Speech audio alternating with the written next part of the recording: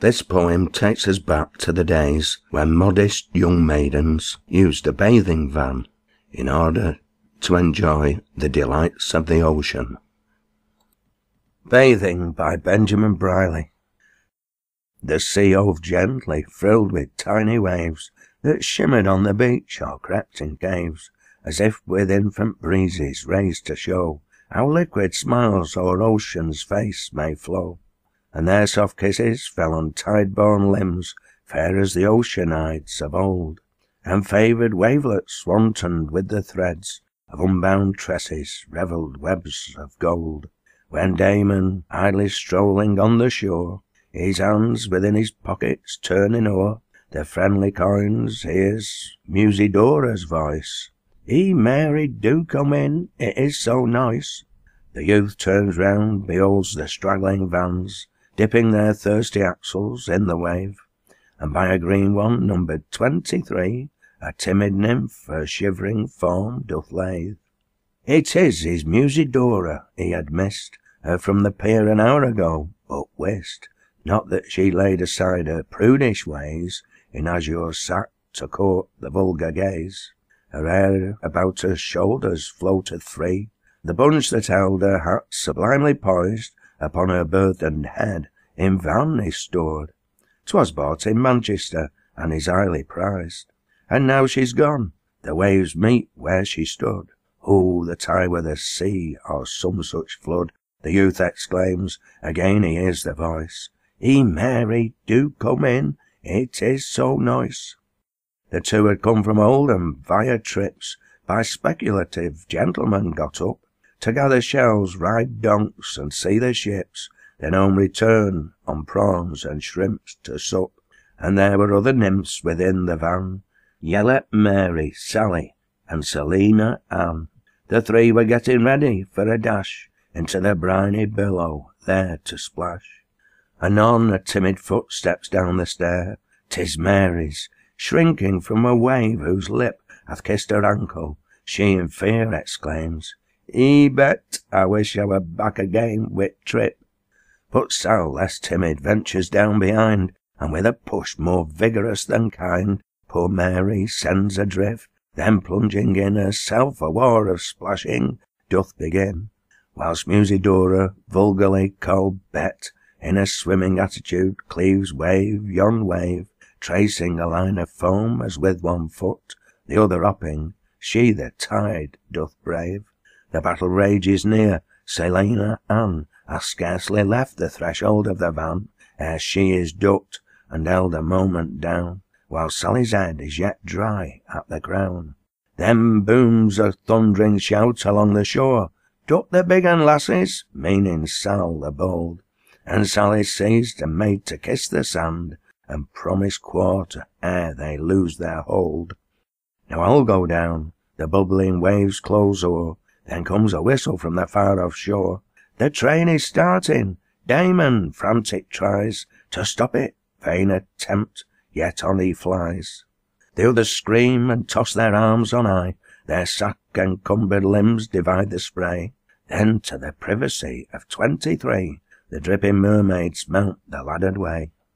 The train is gone, and with it Damon too, and why to Musidora so untrue? And why leave Mary and Selina Ann with Sal to quarrel in that cursed van? When rose the moon upon the tranquil beach, the sun had got his nightcap on and lay as if in cradled slumber. From a bank 4 weeping fair ones watched the closing day. The night set in, the midnight watch came and went, the god of morn his golden iris bent o'er eastern wave, yet these 4 maidens slept upon the bank where they had watched and wept. And now the tale is told in Oldham town, how Musidora Damon's letters tore, and by next trip to pool or port went down, and strewed the fragments on the avenging shore. Johnny and Peggy by Benjamin Brierley. It's 20 year and 10 hour, lass, sin fust I courted thee. You lived that time at Kitty Green, at top of Bowman's Lee. I'd seen thee trip through Copy Wood, I'd met thee at the Steel, but when I tried to spake to thee, how queer my heart did feel. A printed bedgown then thou wore, a hailstorm pattern called, wi' linsey skirt and apron white, and bonnet deep and broad. I used to think thy e'en were like 2 diamonds in a well, to get at which and share their leap, I'd tumble in mysel'. For weeks and months I hung about, and through your window peeped, and sought and longed and fretted sore, but word I never cheeped. To once when primed with fettled ale, I'd had at thou blue boar, I must have plucked for to knock at door, and shout thy name and all. My heart did pant, my yaw stood up, and ne'er a foot I heard, till window wriggled up abune, and chamber curtain stirred. Then summat come pish on my head, it were the neat at washing day, and I found I were covered all with suds, as white as blossom spray. With pluck quite cooled, I crept towards wome, but vowed within mysel', if e'er I get a chance to do it, I'd pick thee into well. My mother soused me, well who might, and said the deals in men. I served thy feyther were than that, but still he coom again.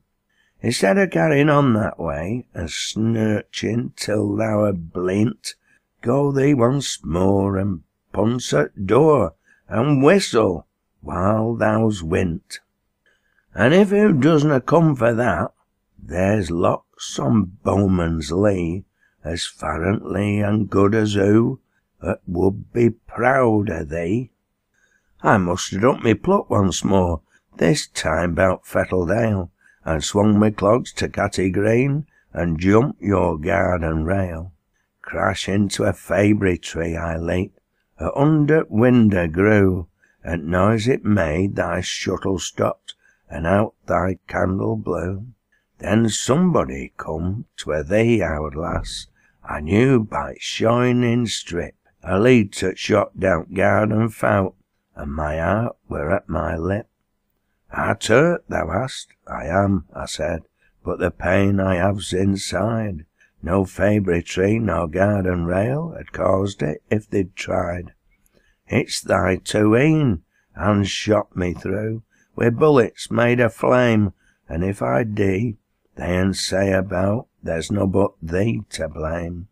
I shouldna like to be hanged, thou said, and raised me to my feet, so if a word'll cure thy pain, I'll give it thee to neat. Thou said that word, 'twere one as sweet as ever music trilled. To hear it half as sweet again, I'd 10 times o'er be killed. We made it up that neat, our lass, and pledged our love in porch, and when that tree bore fruit again, we'd said, I will, at church.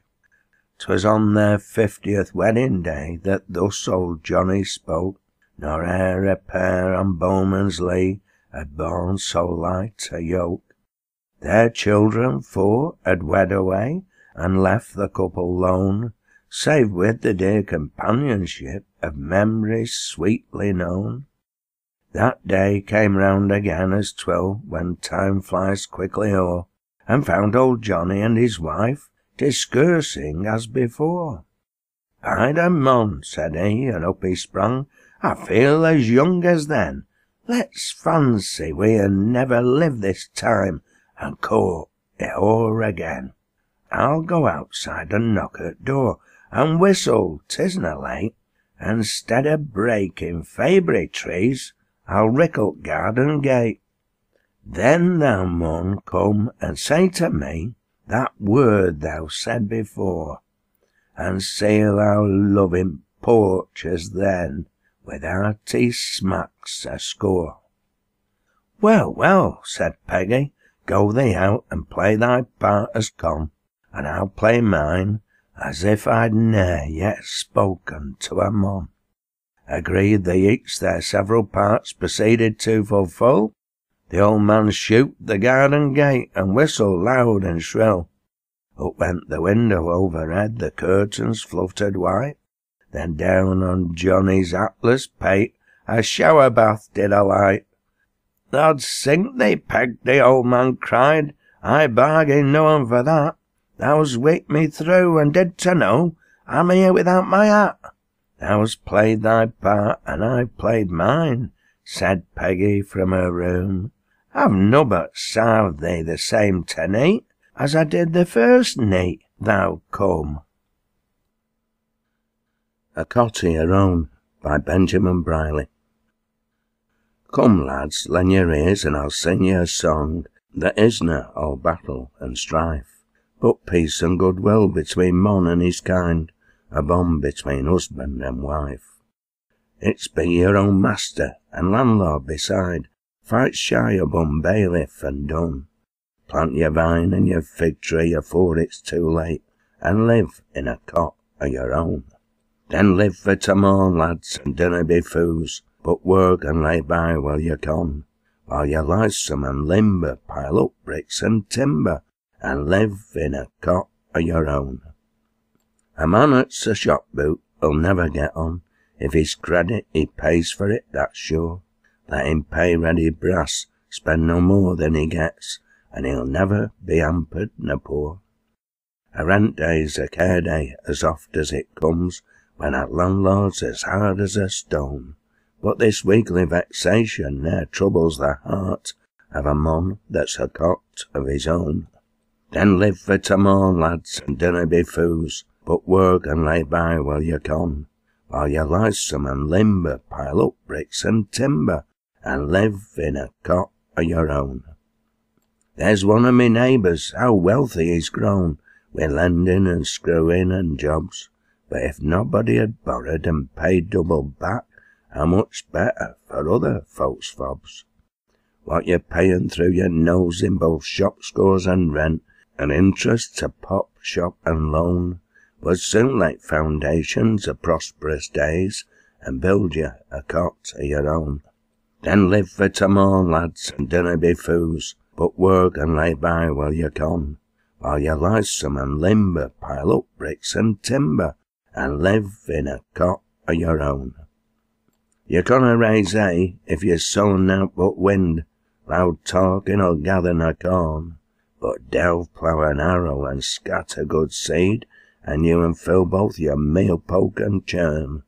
Then here's to a mon that'll strive for the best, and lay out for old age while he can, and that ne'er shuts his door on a shelterless friend, while he lives in a cot o' his own. Then live for tomorrow, lads, and dinna be fools, but work and lay by while you can.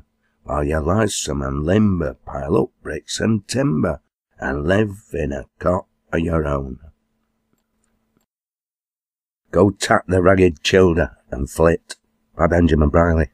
The reverse side of the picture to come home to the childer and me. Has our Jemmy been here tonight? Oh, thou art there, thou great drunken slutch. It's strange if I've naught else to do, but have thee every bedtime to fetch. Come home, or I'll go to bed, and leave thee to sleep where thou art, for thou art here every need of thy life, as soon as thou get'st thus out at cart. What is there for supper? There's nowt, bout thy tacks of red herrings for souls. How can't I think I can get thy out good, when thou leaves me nowt but the bare walls? If thou give me thy wage, as thou out, I could do summat farrantly then, but I getten a thought in me yed, we mun ne'er ha' nowt gradely again. Have I brought thy top coat? Go thy Luke. I'd ha' brought thee the street jacket as soon. Thou knows I've had to put it up spout for money to pay for thy shoon. There's rent chap's just been, and he swears he can never catch nobody a whom. He's been 4 or 5 times today, but I were out and I couldn't well come. No, I hadn't been drinking myself. I've never tasted tiger today, but I've been over to Platin to your Nan's, and he would map me to stop to me tay. If we hadn't had a 2 full of rum, who paid for it, and that's nowt to thee. If it's done me some good, thee ne'er fret, but thou never think'st nowt about me. What's made thee bring children on toys? Thou'rt like to have brought thy brass wome, for Sal has pooed the yed off her doll, and Dick sent his clog through his drum, and there's yon folder de diddle-dall cap, stick it full of pink ribbons thou's brout. If thou brought me 2 black uns instead, thou'd ha' done summat like as thou ought. Wilt to come home? Then tarry where tart, for I'm gust if I ask thee again. This world 'ud soon be at an end, if women were out like you men. No, I'll see thee be far, for I'll sup. I'd rather throw pot at thy yed, and have 20 good minds for to do it, if it's no but for what thou's just said. Well, tip me, I'd do if thou dare, and I'll just have thee walk it out door. Thou thinks 'cause thou plague it t'other wife, thou'll have me at same rate as thou'd her. But I'll show thee a spirit, me lad. I'll no take a blow for a buss, and if thou tries this out capers with me, as bad as thou does, I'll do wuss. So wind up thy lip and chew that, and tarry all neat if thou will. If they han taken thee, and keep thee, it's reet, for I'm blessed if I've not had me fill. If thou art tired of living with me, go tack thy ragged childer and flit, for if thou beats me, to see to mysel, thou'll never mat me to grottle a bit. Bill Babby's Frolic, a Failsworth story of Peterloo, by Benjamin Brierley. Bill Babby went to Peterloo, by patriotism or fancy led, but what's more likely a love of fun, or aught that tumbled into his yed. He'd seen that morn a mug of stew, just flaking o'er with fat in th' oven, with marjoram and other yarbs to mak it sweet, ra work for th' spoon. There were else some slip-throat, lunging rags, and sweet oat cakes just nicely browned, in front at fire made clogs feel leet, they bounce like corks when touching ground. Bill geet a carter's dose of this, and off he went to Peterloo. He'd fotched the dough from out his den, when back with some 3 pints of stew. So grand a day he had not seen, some money lasses donned in white, with banners waving, what a sight, to mak his heart jump with delight. But the fun were o'er ere it began. Bill knew by sound there's summat wrong, but what he were he couldna tell, that moved and swelled that mighty throng. He thought 'twere time to be leaving row to those that liked to fight it out, but when he tried to stir, by mass, he found no road to get about.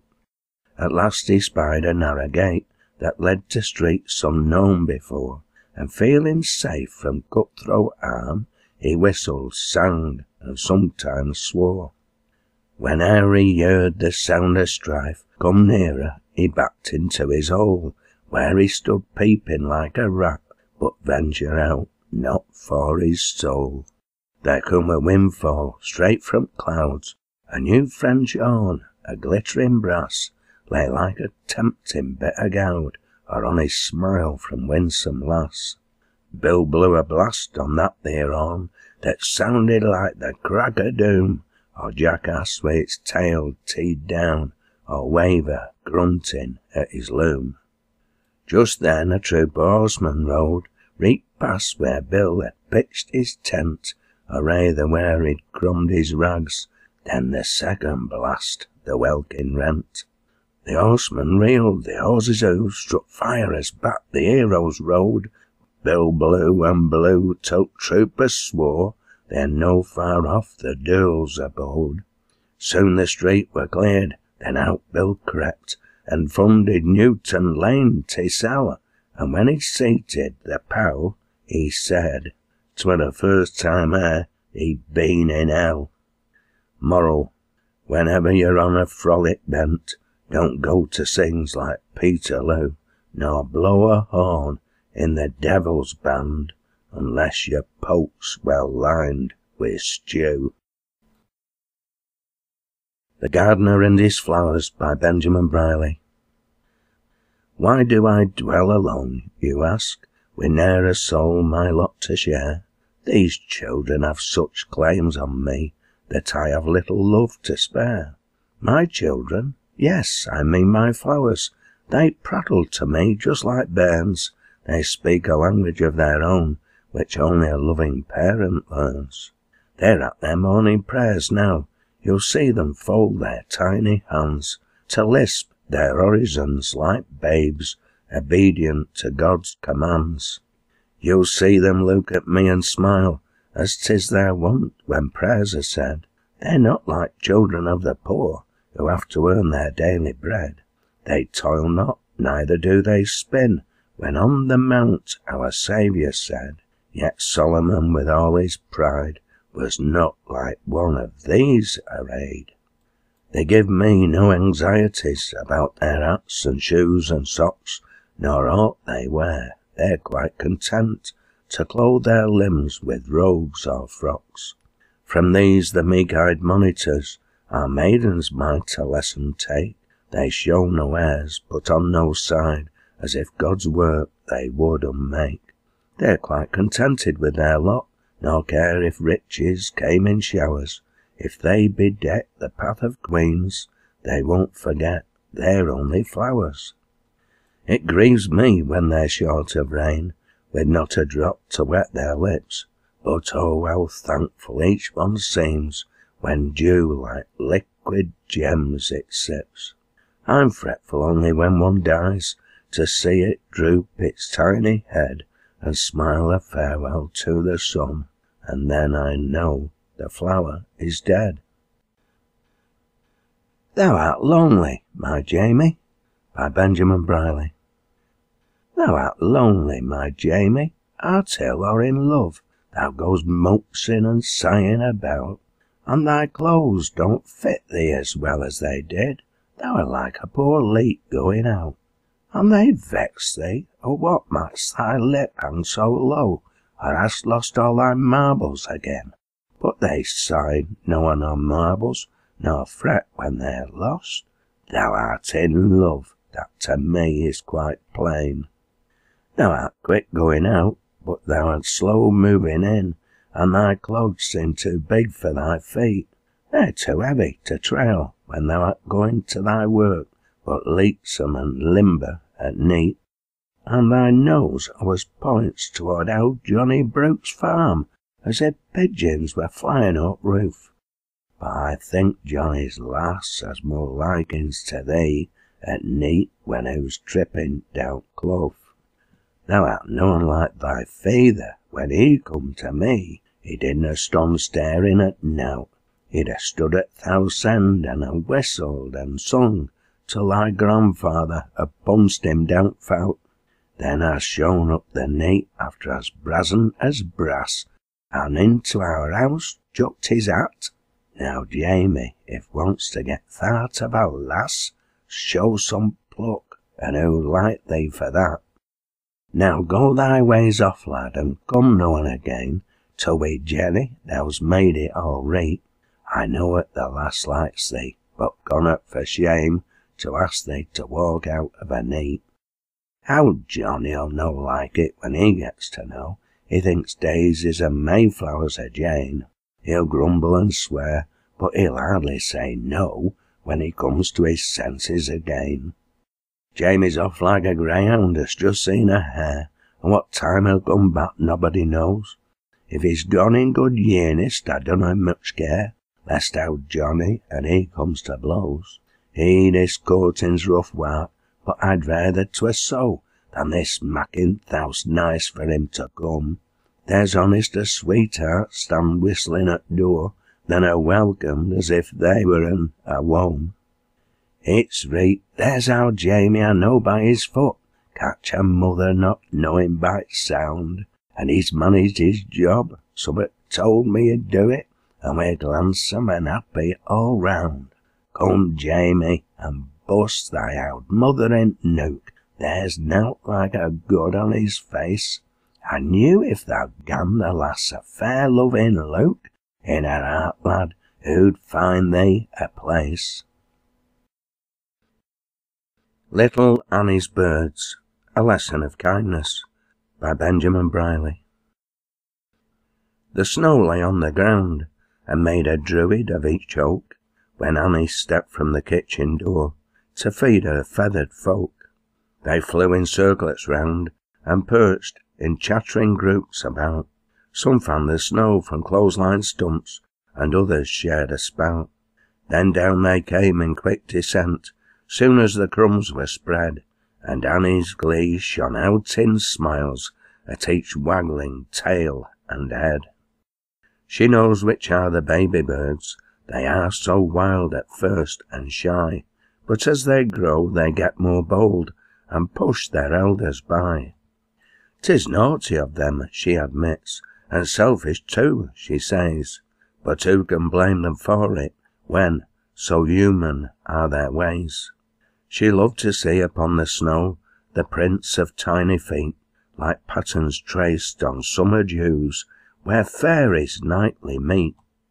You won't come when the snow is gone, and summer brings you food, to pick the seeds and flowers and fruit, to feed your little brood. Thus Annie spoke, and round there went a twittering that said no, and Annie gave her word that she would feed them during snow. The pledge was kept each summer time, when gardens suffered most. Of Annie's little crop of peas, not one was to her lost. The birds would come and sing for her, or chatter from each tree, but ne'er descend to garden bed, or with the fruit make free. Thus kindness and immunity from pilfering had secured, and neighbours wondered at the cause, whilst they such thefts endured. Ah me, my friends, when you are bent on strife-begetting words, take counsel and a lesson learn from Annie and her birds. The Cambrians welcome to the Queen on Her Majesty's visit to North Wales, August 1889.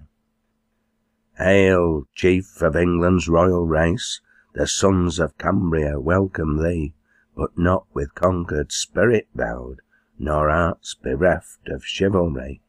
The hands that once in mailed might the foeman seized with deadly grasp, and wielded battle-axe and sword, now folded are in friendly clasp.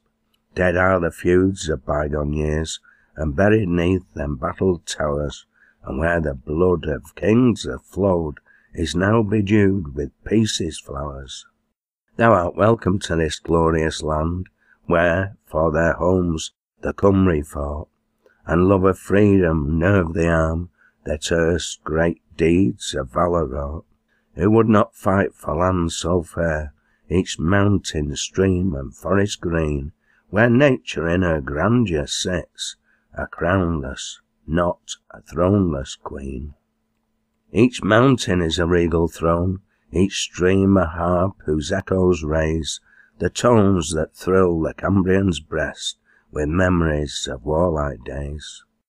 But rings not now the clarion's note that summoned to the field of strife, when Celt and Saxon met in fray, and gave to slaughter life for life. Thou hear'st the roll of other sounds, the hymn of praise bestowed on thee by children of thine ancient foes, and tuned to bardic minstrelsy. The strange, weird music of the past that fills us with religious awe, and bends the knee to worship forms whereon is writ creation's law. We pray thee not forget this day, when owned within thy Saxon hall, but think what love thy presence wakes, when patriotism and duty call.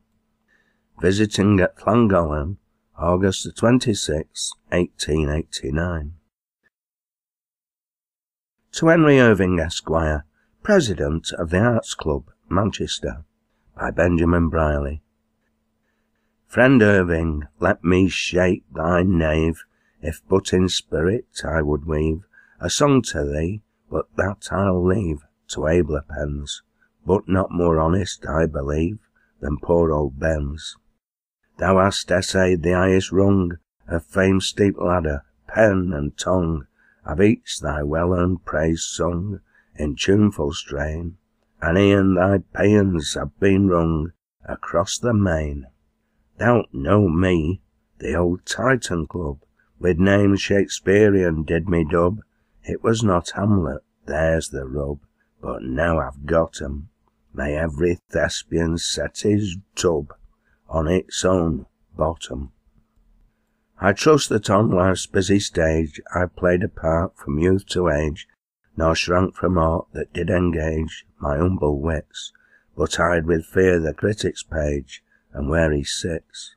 I played at times in many parts, but never dealt in broken hearts, nor meddled much with Cupid's darts. I've shot a true one, when from his line a fool departs, he's something to rue on. I've done my shout among the rabble, and easy lengths have dared to babble. I played a king, but failed grab all his royal treasure. In poetry I've dared to dabble, just for my pleasure. How many messages I've borne to dukes and lords and brave their scorn, which messages were often torn or trod to dust, because the vintner said he'd sworn no further trust. As Malc Cowle I got taunts and blows, because the pimple on my nose, quite big enough for bud of rose, had made me squint. George Sheffield put on all the glows of Bardolph's tint. Melpomene, the peevish slut, persuaded me I need but strut, and shout, the time will come to put cash in thy purse, but found by practising I got from bad to worse. Now I'm a long way past my noon, and in the slippered pantaloon, the last age I shall be in soon, whatever 'twill bring. Sans eyes, sans teeth, fed with a spoon, sans everything. The Fair Drummer Boy by Benjamin Brierley. I'm off to the wars, love, to fight for old England. Oh, weep not, dear Mary, that now we must part. Though torn from thy presence to cross the wide billow, thine image shall leave not this fond, loving heart. Thus spoke a brave guardsman, his foot on the gangway, the sails of the transport unfurled to the wind. It was not faint heart wrung the sigh from his bosom, but leaving his Albion and Mary behind. Up went the anchor, away sped each vessel that bore a brave army to Spain's rocky coast, and soon in the smoke and the tumult of battle the image of love to our hero was lost. One night as he lay by the campfire reposing, a sweet gentle voice whispered thus in his ear, Oh, let not the sigh break thy wound's soothing slumber, but rest, dearest, rest, for thy Mary is near. He starts, hark, the trumpet to battle is calling, the drum rolls its thunder, the sword flashes bare. Up, ye brave guardsmen, the eagle is screeching, and flapping its wings in the dull morning air. The sun gazed once more on that field red with carnage, the dead and the dying lay thick on the ground, when a drummer boy knelt by a wounded young guardsman, and whispered of love while he bound up the wound. Who art thou, my youngster, that comes with such tidings to cheer me in sorrow? The soldier, he cried, but the boy answered not, for a stray shot came flying, and Mary fell dead by her true lover's side. Wome Brood by Benjamin Brierley. There's nowt in this world like my own chimney corner, when me chair up to fire I've pooed, when the wife has just rocked the little babby to sleep, and fotched me a mug o' warm brood. Whose smiles dost thou deign, as if nobbut just wed, when her caps and her napkins who's blued, then warms up her face with a blink o' thou leap, that shines in a mug o' warm brood. It's as breet as a glen to I may time my life, or as having old pleasures renewed, is the sunlight that falls round me hearthstone at night, when seen through a shower o' warm brood.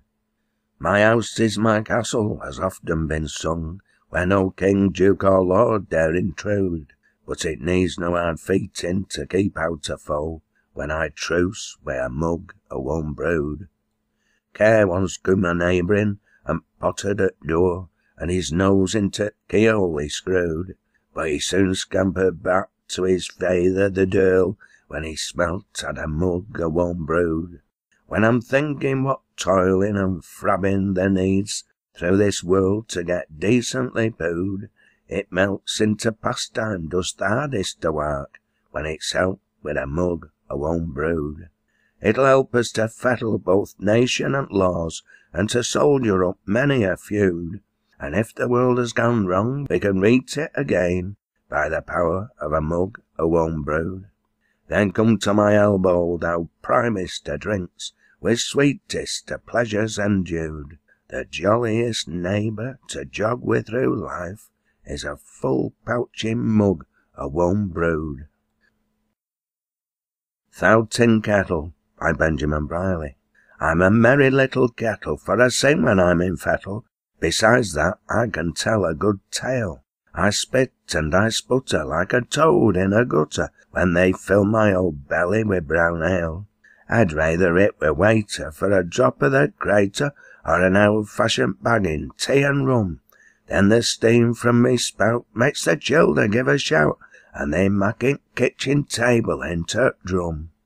They wanted me for tea, whether icing or boy. There's nother on 'em good until they brewed. And I give th' old mon a wink when he's sitting down to drink tea that's fit for nowt but the pigs because it's stewed. But merrily I sing when a beauty, there's a ring round the table and the toast is smoking hot. Then loud is the chatter as the cups and saucers clatter, and th' ambrosia goes plopping out of pot. To the music of the mill grinding coffee I am still.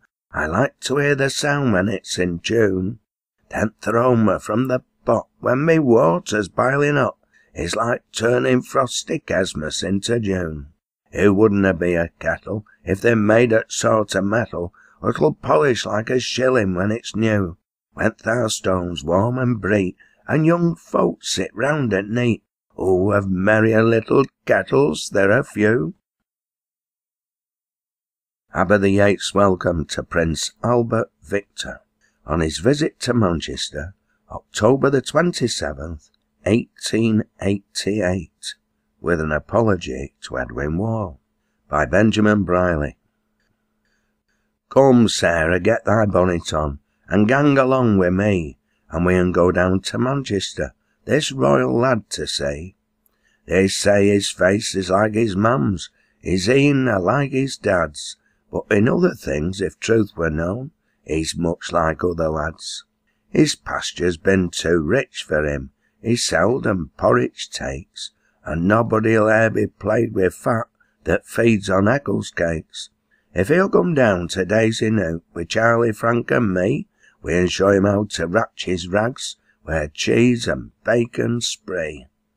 We'll teach him how to swing his clogs and how to use his spoon, and how to whet an appetite by peeping into th' oven, and seeing there a bubbling tin just like a little say, and I'll be sworn when he goes warm he'll want no more tea.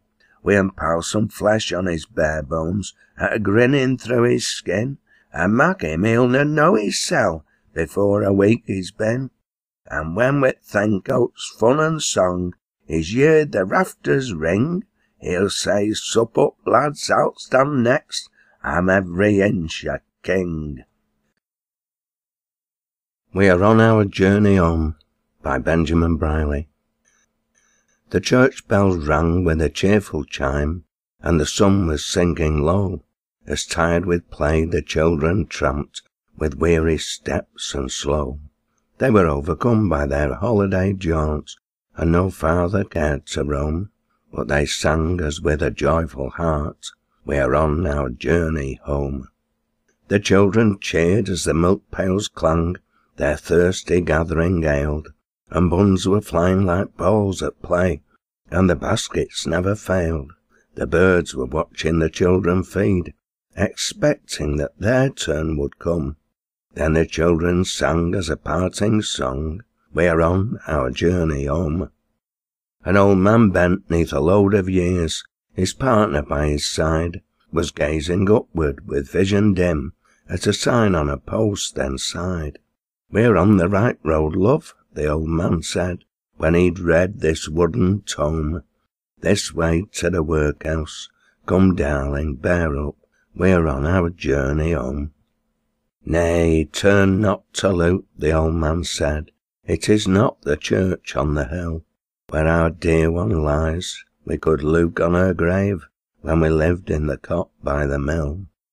They are not the old bells we have listened to so oft, in the grey of the evening's gloam, that seem to say with a mournful voice, you are on your journey home. Ah, never more shall we hear those bells, nor look on the dear one's bed, nor trim the flowers that grow at their feet, and garland her flaxen head. I care not how short this journey will be, nor how soon the time may come, when the kindly earth will be soft to our feet, and we've ended our journey home. Then towards the workhouse they wandered on, but gave a farewell sigh, when they'd looked their last on the cot they'd left, and the graves where their kindred lie. They are resting now from their earthly task, no more from their dwelling they'll roam. In heaven they've found eternal repose, they have finished their journey home. Hard Times by Benjamin Brierley.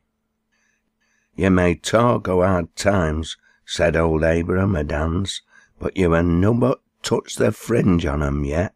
They are harder when bacon with scissors were cut, and porridge no weaver could get.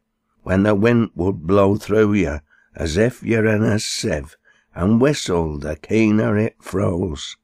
When we'd nothing to fence our cold bodies gen, the cowed, but creep-o'ers, and now teth biddy woes. Then hard times when a crust of brown George were too hard for rattans to drag in their holes, when childer were more scientific than rats, and bored for it like boring for coals. They made a big hole in timber's hot shelf.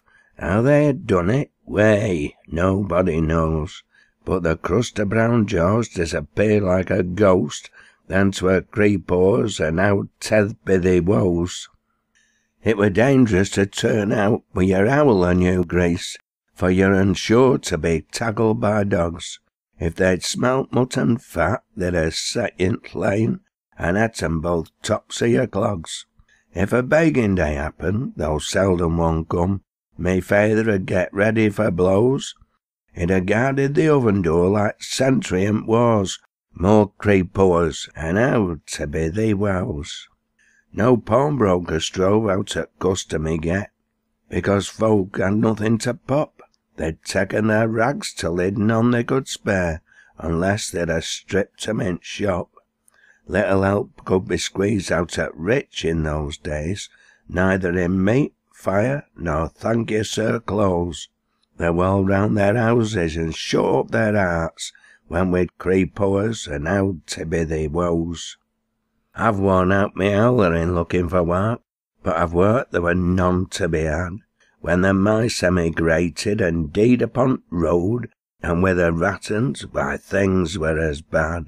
When the Brits come in flocks to a cottager's door, and showed him their frost-bitten toes, and how slackly their feathers hung on to their backs, they couldna eat out to be their woes.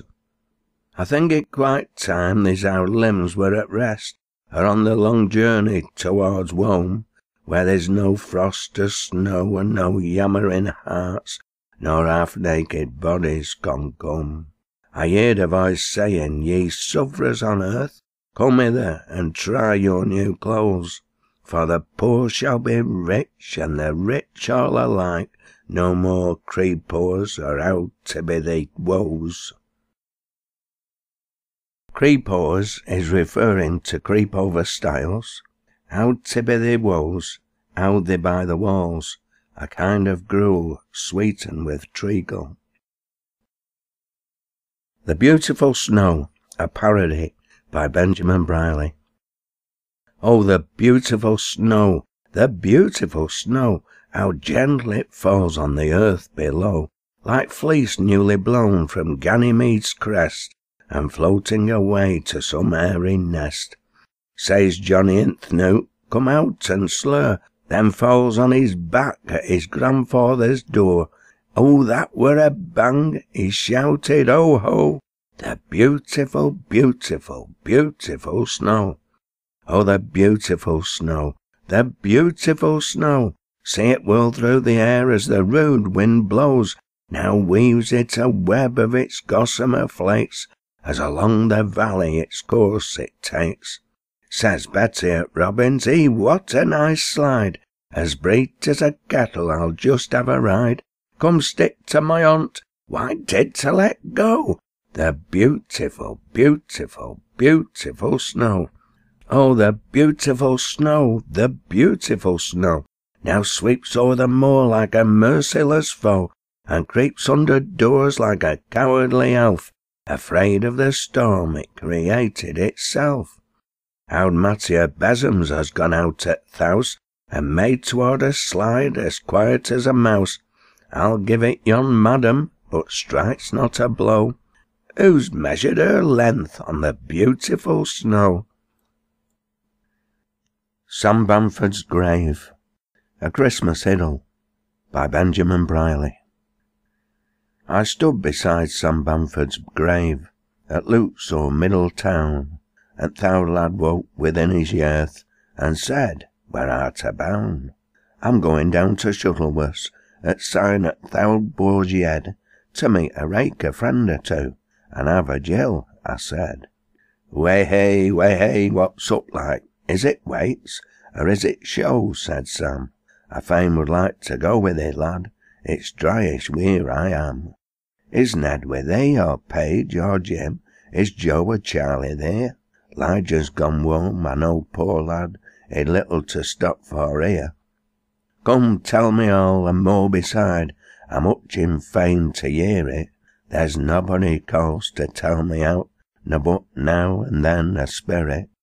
It's been a making furniture, to caper on some floor, and poets begun a banking yet, a publishers come poor, and Frenchmen ta'en to sauerkraut, is Livingston come home, a parson's gone o'er fratching yet, is the church gone o'er to Rome, at Yankees talking loud and tall, is Ireland satisfied, and the Germans drawn their feet in brass, has the ballot e'er been tried? As school boards happy families, does education thrive? Is charity out but a name? Is selfism still alive? What is it brought thee here today? Has business with thee died? Or art a coming a trimming flowers that hem our little bed? I've come to choose a spot on which to raise a stone, I said. Thy native town can give thee that, if it couldna find thee bread. What, he said, a monument to me? Just lift that quarried counterpane, and out to set me free. I'll monument 'em, that I will, a changeful wayward crew. First backbite me, then call me spy, and Judas a Peterloo. They raise a monument to me, believing no such thing. They'd rather have a jumping match, a crown a son chap king. I need no monument, not I, well, not a sculptured stone. Look in me radical, it's there, a tablet of my own. Good deeds are their own monuments, a biggish mon has said. Good lives like tracks at the feet of time, pass o'er with kindly tread. Give bread to poor, to weak give help, make hearthstones warm and bright, a lesson teach to the rich and proud, to darken minds give light. And if, when you and this duty done, you and gather round my grave, and sing him a thankful praise, I'll help you with a stave. Now go and tell 'em what I've said, but if they are bent on stone, way, let 'em set about it then, and make their purpose known. And let not year on year go past, and waits and show get o'er, then find themselves at tender time, just where they were before. If we stood still in those dark days, when patriots pined and bled, how would your minds have now been stored, your bodies clothed and fed. Where would your Lancashire have been, of which you are so proud, your forges and your factories, that now its valleys crowd? But I'm happen a bit cranky, lad, they have made me so with scorn, but bless 'em all, now let me sleep, till breaks me second morn. Sam laid him down and gan a grunt, said, Mima, love, art here, and I left him to his noble rest, where freshly started tear. Prologue by Samuel Bamford. Intended by the author to have been delivered at the Masonic concert in aid of the boys' school, given at the Free Trade Hall, but through some misunderstanding, left out of the programme. Ye sons of charity, and daughters too, we must not leave you out, it would not do, to treat our fair ones to so grave a slight, considering they're here with us tonight. We'll call you sisters, that will make amends for human thoughtlessness, so let's be friends. Time was when charity was but a name, an empty word that added naught to fame, till woman ventured in that void alone, struck out a plan and made the work her own, sought out the needy, succoured the distressed, and made the desert home one truly blessed. 'Twere no disgrace to aid in such a plan, and give our sisters all the help we can. They're sure to help their brothers when in need, their presence here tonight were help indeed. They know 'tis better than to initiate the gilded virtues of the Roman state. A guarded prudence can be too severe, if down the cheek unheeded rolls the tear. To be austerely just and wise and brave, but show no mercy to the suppliant slave, begging for life that he might fill his days, training his children into virtue's ways. A voice went forth ere breathed the human race, let there be light, and darkness fled apace. Then rose the font of life, the glorious sun. At once he starts his heavenly course to run. Ages have passed, and still that cry's the same. Let there be light, a cry without a name. Millions have heard it, scattered o'er the earth, but still 'twas chaos till the voice went forth. Let there be intellectual light, then filled the cloud, and Shakespeare rose to illume the world. Thou great diffuser of that heavenly light, throughout the universe be here tonight, and aid the work attempted in thy name, to erring mortals none a nobler aim.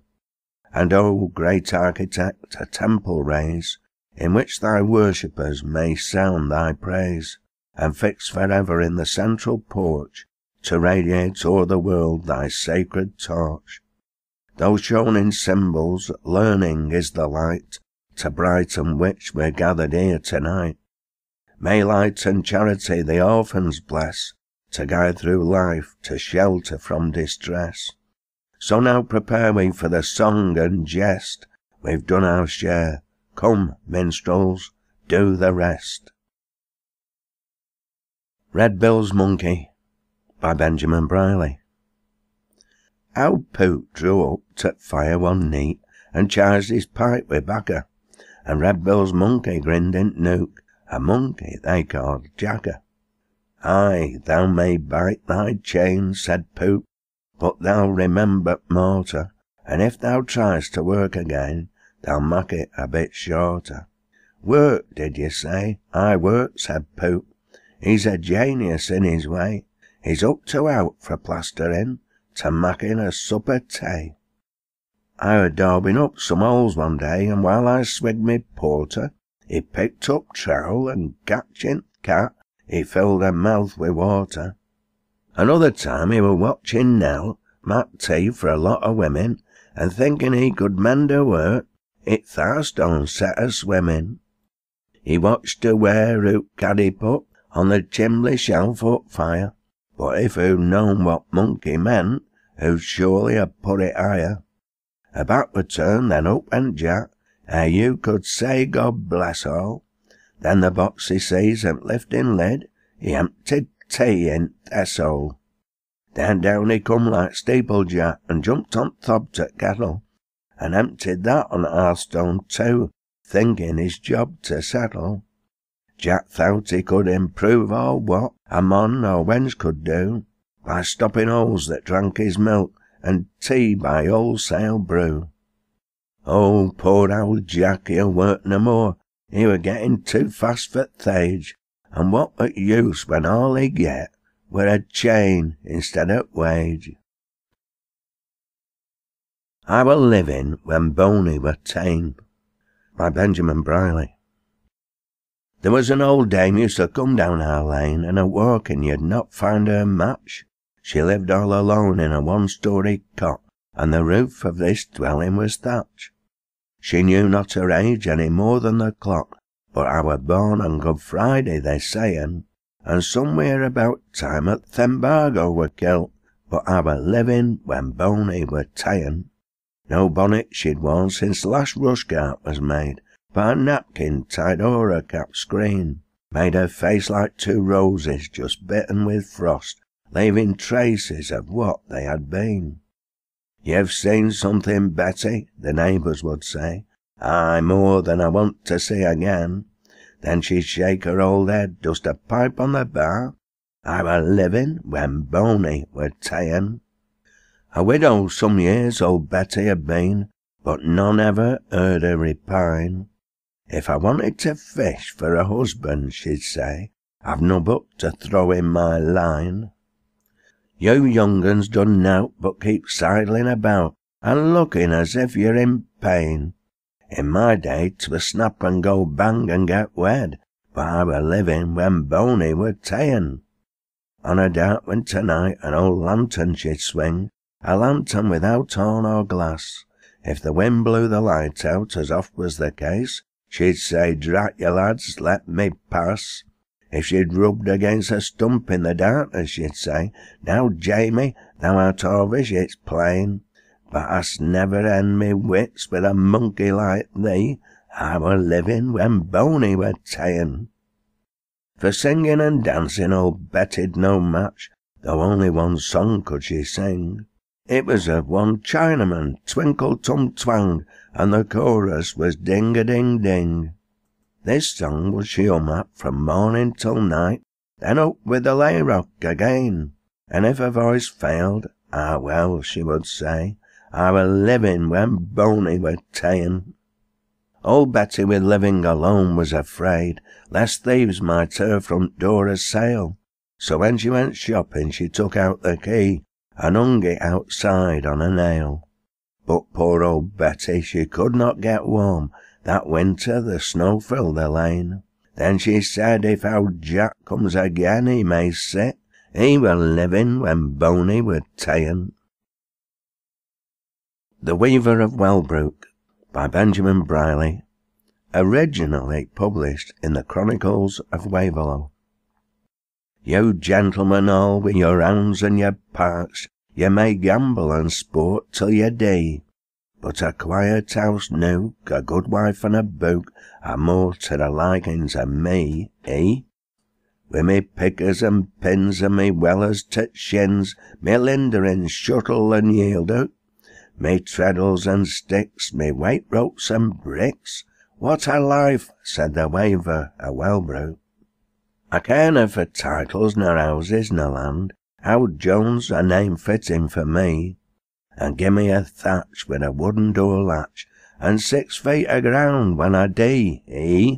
With me pickers and pins and me wellers to shins, me lindering shuttle and yield-out, me treadles and sticks, me weight ropes and bricks. What a life, said the Weaver of Wellbrook. Some folk liken to stuff that out wallets wi' mate, till they're as round and as brossin' as frogs.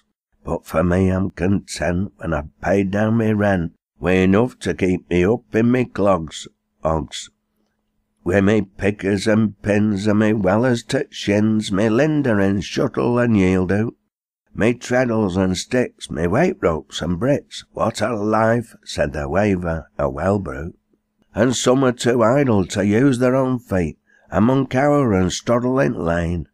But when I'm wheeled or carried, it'll be to get buried, and then dicky up the old one, Joan. Wi' me pickers and pins and me wellers to shins, me lindrins, shuttle and yield-hook, me treadles and sticks, me weight ropes and bricks. What a life, said the waver, a well-brew. You may turn up your noses at me and thou dame, and thrutch us like dogs against wall, but as long as I can nagger, I'll ne'er be a beggar, so I care not a cuss for you all. Wi' me pickers and pins and me wellers to shins, me lindrins, shuttle and yield-hook, me treadles and sticks, me weight ropes and bricks. What a life, said the waver, a well-brew. Then Margaret turned round that old drum wheel, and me shuttle shall fly like a bread, and when I no longer can use ont or finger, they'll say while I could do I did. Wi' me pickers and pins and me wellers to shins, me lindrins, shuttle and yield-hook, me treadles and sticks, me weight rope and bricks. What a life, said the waver, a well-brew. Lancastrians in London, by Benjamin Brierley. Ye sons of Gaunt, time-honoured sire, of Lancashire's proud family, I send you greetings from our home, the home of our great ancestry. Our rugged hills and valleys deep, the dearest spot to you and me, the brightest star in England's crown, this gem set in a silver sea. For deeds of valour we're renowned, on field and flood our flag hath waved, on Cressy's walls and Agincourt the storm of battle we have braved. But peace hath her victories as well as those of desolating war, and conquests on the field of toil than those of arms, the nobler far. We've shared those victories, nay, led the van throughout the bloodless strife. Now see our villages and towns are teeming with industrial life. At wakes or fair, on village green, at song or dance, at work or sport, our lanky lads and lasses too are known to be a gradely sort.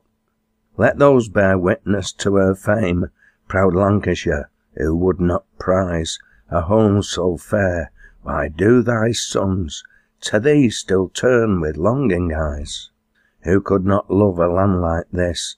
Is there a man with soul so base, who's so enwrapped with foreign climes, as not to own his native place?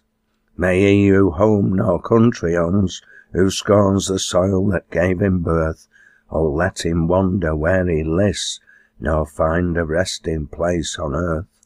No county in the roll of shires can match this county palatine, for beauty, sense, and homely wit, in which our sons and daughters shine.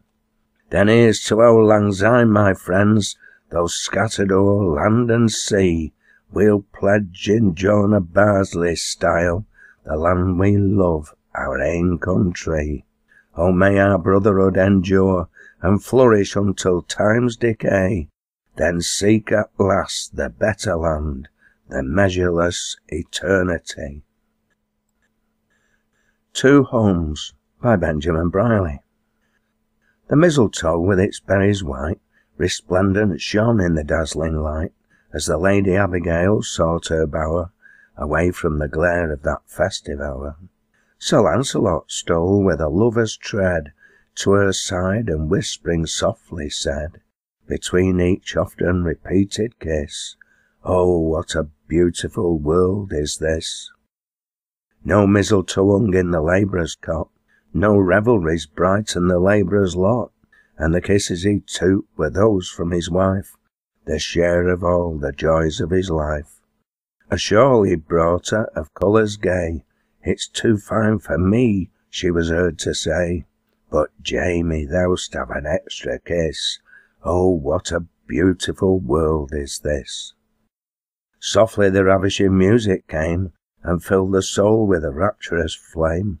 Sometimes its sound was a trill of joy, that softened down to a maiden's sigh. Sir Lancelot felt that he could not speak, as he pressed the Lady Abigail's cheek, but the lady, o'ercome with a measure of bliss, said, oh, what a beautiful world is this! Little Billy, he sat on a three-legged stool, and played a tune he had learnt at school.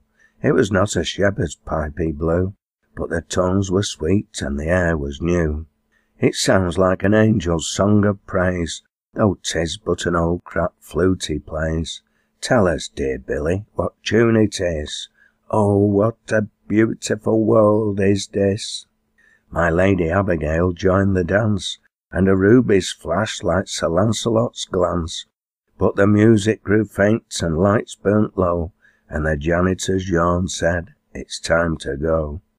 The sky was streaked with the hues of morn, when Sir Lancelot's henchman sounded his horn. And was that the end of all earthly bliss? Oh, what a changeable world is this. The baby danced on its mother's knee, and crowed to the music with childish glee. But the father was silent, his heart was full, whilst the revellers' pleasures were waxing dull. "This life is what we make it," said he, "a sober joy or a drunken spree. Ours is the happier lot, I wish. Oh, what a beautiful world is this."